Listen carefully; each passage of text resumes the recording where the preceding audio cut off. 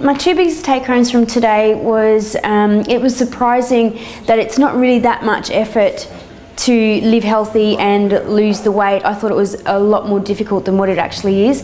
That butter is actually great, and just how important stress management and sleep is for you as well. Things that you can change easily, that, you know, without much effort. I feel more motivated because it doesn't seem like a big, you know, a big bridge in between starting and, you know, it's going to be so hard. You know, you've given us the tools that in just 21 days you can make such a big difference if you just start now and start little. You know, it's really achievable.